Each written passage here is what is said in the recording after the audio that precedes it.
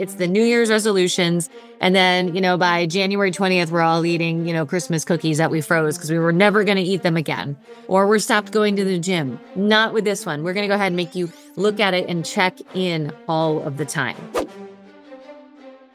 So you're now sitting here watching this thinking, gosh, it's coming to the end of the year. We need to start our business plan for next year.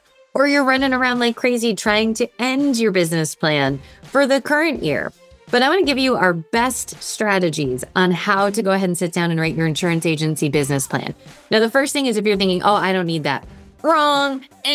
Not true. You definitely need it. You need it more than anything because your people are your biggest line item in expense. And what that means is if we don't give them a roadmap of what we need to focus on, we're burning resources. And that's silly. Also, you need to know how to evaluate success. Now, for some people, building a business plan feels like it's handcuffs. It's not. It can change. It can adapt. But if you're having that feeling right now, that's exactly why you need a business plan. Is because you're flying by the seat of your pants. You're not you being a good steward of your resources, one of them being time. So some best practices that we have. And by the way, agencies of all sizes can do this. It doesn't matter if you started your agency this year or you've got $1 billion of written premium. I can guarantee you everybody should do it. The first thing is identify literally how can I make this happen? For some of you, you're going to want a time block and put a couple hours in every week and try to get there. For others of you, you might need to go and work from your home office, or my personal favorite, I tell people this all the time, I get so much done in a hotel room by myself, it's ridiculous. Like, it is my productivity chamber. There's just DoorDash, a desk, I can take a break and take a little walk outside if I need to, but at the end of the day, there's no puppy distractions, dirty dishes, people who need me, shut it down. You could maybe take a weekend retreat, grab an Airbnb, or grab a buddy, right? And then say, let's do this together. However you want to do it, you have to identify the first step, which is how. The second step is what goes into a plan. I know we just started doing this a couple years ago, and it was so daunting looking at this blank white piece of paper and say, what do I want to do?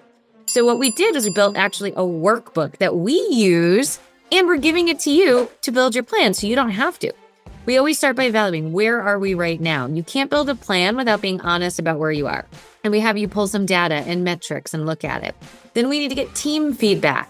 Then we have to actually figure out, what do I want next year? Which I know sounds crazy, but what you want is actually a really hard question. Then we have to identify, okay, now we know what, how do we get there? Is it rational? Is it reasonable? Do we have the tools and resources? Do we need to cut back? Is it too much? Is it too little? Then we talk about writing it all down, rolling it out to your team, because that's the most important part. You want excitement and enthusiasm and things that really make everybody excited at the end of the day. Then the final step is, how do you hold it on track next year? This is the one that everybody falls off on, right? It's the New Year's resolutions. And then, by January 20th, we're all eating, Christmas cookies that we froze because we were never going to eat them again. Or we're stopped going to the gym. Not with this one. We're going to go ahead and make you look at it and check in all of the time. So one of the things that we think is really cool is the way that we've set this up to be successful. So if you've struggled with creating your plan, get our planning workbook. You can't go wrong. And by the way, if you're watching this video on YouTube in July, you can start your plan this year. It doesn't matter how long you have. You're just going to tailor your time frames. But there is no time like the present. And there is no better way to grow your agency to serve you than to actually have a written plan. So check out our strategic planning workbook. You can't go wrong. We update it every year because we learn new tips and tricks and widgets. And we can't wait to welcome you as a new student and get our workbook. Thanks so much.